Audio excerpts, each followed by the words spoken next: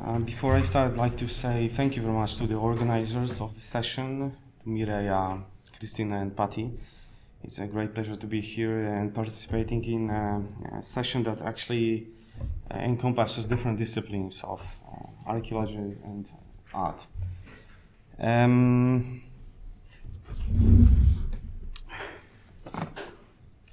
Okay, so let's change the place. We are coming back to Mesoamerica, thank you, once again, and to the Maya area. And I'm going to focus on a special category of ceramics, polychrome ceramics that were excavated during the last decade of research carried out by our project, the Nakum Archaeological Project. This recent research carried out at Nakum, which is a Maya site located in northeastern Guatemala, has brought about the discovery of a large collection of ceramic artifacts. This substantial assemblage includes fragments of polychrome vessels that are decorated with elaborate iconographic scenes and painted hieroglyphic texts.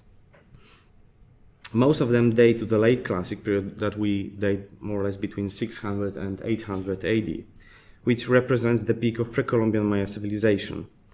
Fragmentary vessels and sherds with hieroglyphic text provide us with significant historical information, both in terms of local laws, but also with regards to links via both trade and socio-political alliances that the Nakum elites maintained with neighbouring Maya centers and polities. This paper presents the collection of Nakum hieroglyphic ceramics that have been excavated by the Nakum, as I have already mentioned, by the Nakum Archaeological Project of the Jagiellonian University in Krakow.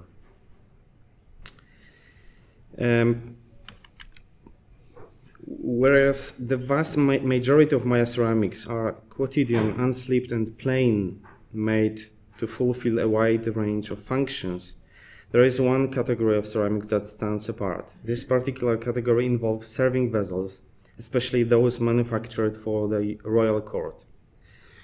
These stand out from all ceramics in an archaeological assemblage by their surface treatments alone, usually highly smooth and burnished, as well as decorated with a wide array of dazzling colors applied with detailed patterns, as well as elaborate iconographic scenes and glyphic texts.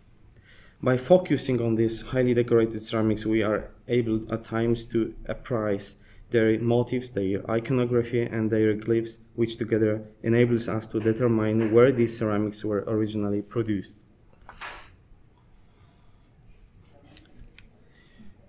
Before I actually start characterizing the polychrome vessels that we found with glyphs, I'd like to also show you this map that shows what we usually call the southern Maya lowlands with the location of Nakum.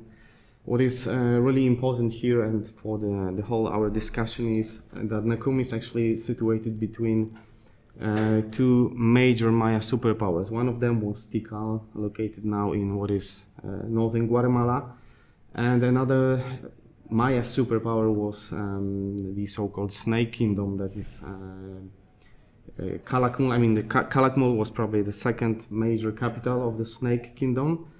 But Naranjo, which is actually located just east of Nakum here, was part of larger Snake Kingdom. So basically Nakum was squeezed between these two Maya superpowers.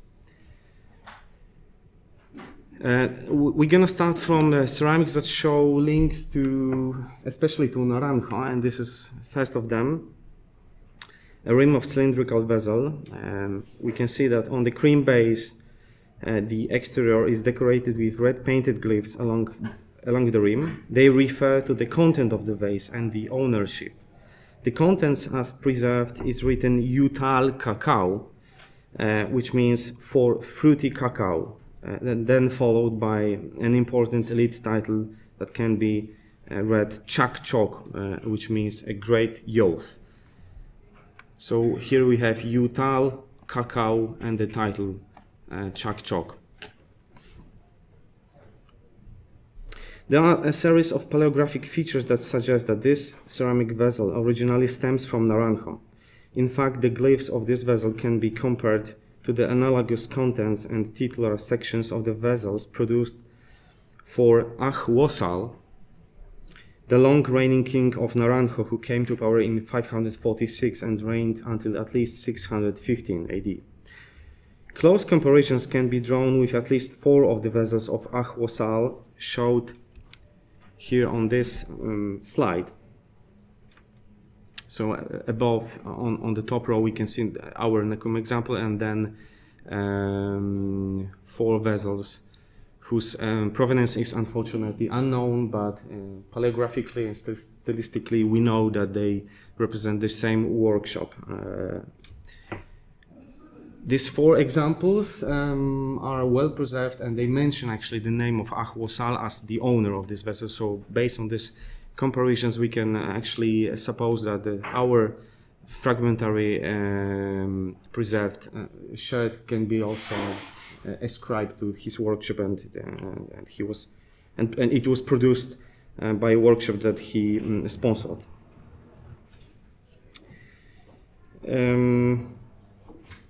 Another vessel that suggests connections to Naranjo is this fragment of a bowl which has a black painted rim with red painted glyphs and iconography on an orange background. The glyphs, for the most part, appear to be pseudoglyphic, and they don't provide a coherent information.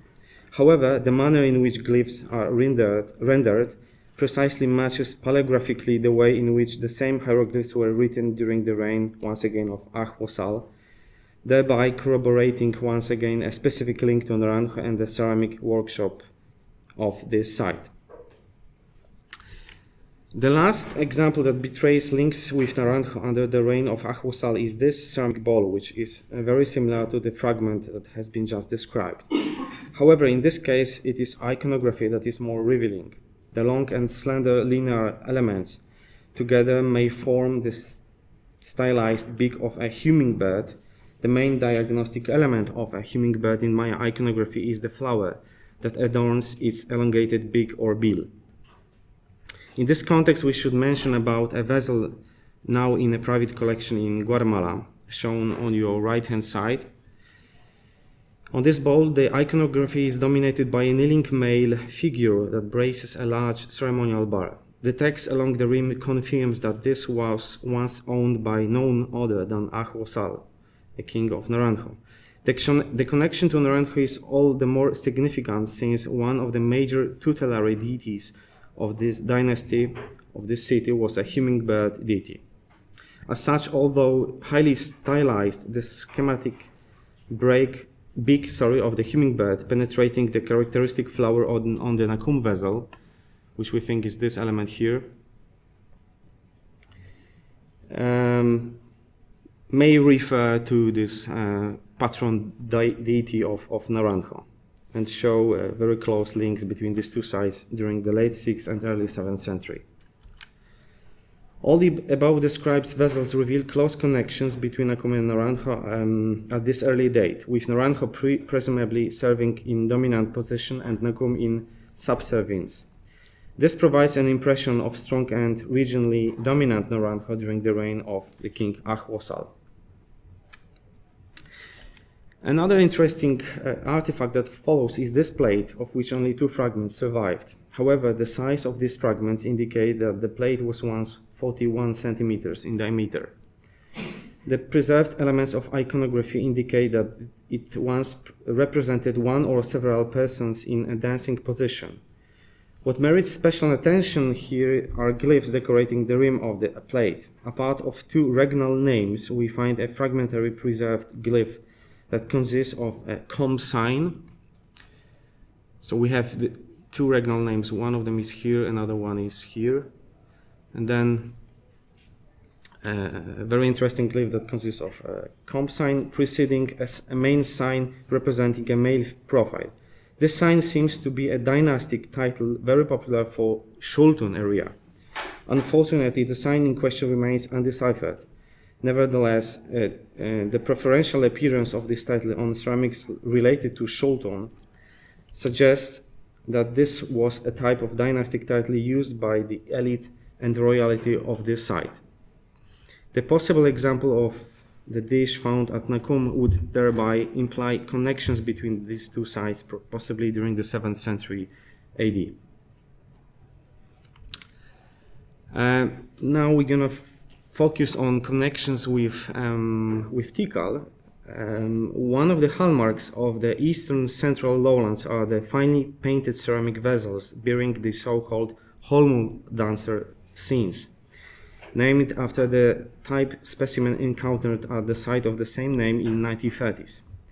The imagery on these vessels is typically painted in dark red outlines with diluted orange wash applied sparingly to define figurative elements in the foreground. These stand out on the neat cream backgrounds that define the ceramics of this type.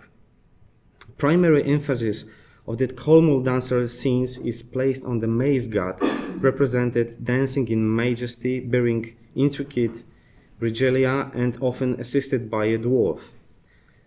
These scenes are interpreted as representing a pivotal moment in the mythic narrative of the maize god, his resurrection from the underworld.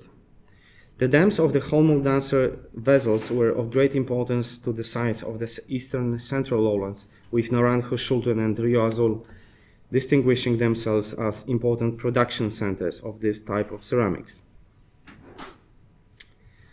The rim tags of these vessels usually include the standard dedicatory formula and prominently name their original owners. For Naranjo, these were owned by the 7th century king Kach Tiliuchan Chach, who was a patron of production of many of such vessels. For example, an example that you can see on your left-hand side is a vessel produced at Naranjo, owned by this lord, Kach Tiliuchan Chach, and later gifted to one of lords from completely different site, Buena Vista del Cayo, which is now located in Belize. And actually this vase was found in a tomb of excavated at Buena Vista del Cayo. Here we have a map that shows also connections of this lord with many different sites based on the discovery of this special category of vessels. And then comes a big surprise, very smallish fragment that we have excavated at Nakum. So this discovery is not particularly surprising, but given the proximity to Naranjo, that is located only 24, maybe 25 kilometers east of Nakum. What is remarkable, however, is the name of the owner of that vase that has been preserved, and that this name actually is the name of the king of Tikal. The reference is made through the well-known royal emblem glyph of the kings of Tikal written Kuhul Mutul Ahau, or Godly Mutul King, or in other words, Godly Tikal King, a title built on the toponym of this ancient metropolis. Since Tikal is not known as a production center of Holmu dancer ceramics, we are left to conclude that this vessel must have been produced at an established workshop, given the quality of the line work and ceramic generally, and crafted as a bespoke vase made specifically to be given to a lord of Tikal as a sign of thanks and gratitude. It is quite possible that the discussed fragment comes from a vase made for a king of Tikal in one of the royal workshops of Naranjo. The question is, however, how this vase is in fact made its way to Nakum. According to one hypothesis, it might have been gifted by Tikal king to one of the Nakum lords to cement ties between Tikal and its lesser neighbor to the east. That Nakum maintained close relations with Tikal is also made evident by other ceramic finds made at this site. For instance, the well-known Tikal dancer plates, typical for Tikal region, are in essence just the local adaptations, equally representing the maize god dancing out of the underworld at his resurrection. One such Tikal dancer plate was found in particularly well-furnished royal tomb at Nakum, Burial 1, that we can see here. And it's quite possible that this vessel was manufactured at Tikal and then also gifted to one of the Nakum kings. It can be dated more or less to 700 AD. Similarly, it is during this time that we see a profusion of another group of ceramics called the Zacatal cream polychrome, decorated with the so-called dress sherd design, so named because of its apparent similarity to freshly laundered dress shirts. A large collection of such vessels was especially found in a very famous grave tomb of the king of Tikal, Hasau Chankawil, that was buried below this huge pyramid temple, one at Tikal. We can see some examples on your right-hand side. And many similar vessels that represent this type, Zacatal cream polychrome, were also excavated at Nakum. Okay, since we are running out of time, I'm gonna just move to conclusions. The collection of Nakum ceramics with painted text is not very numerous, but it is restricted to the late classic period dated to 600 and 800 AD. This is the period of most intensive interaction with peers and the time when non-local ceramics are appearing at the site. Rather than equating ceramics with people, as has often been done in archaeology, we don't see these vessels as implying foreign or even external presence at Nakum. Instead, we see these particular vessels as singular moments in the time, as precious objects that were gifted, traded, bequeathed, and inherited by a very small segment of society to foster bonds of friendship, amity, marriage, and alliances between distinct royal households.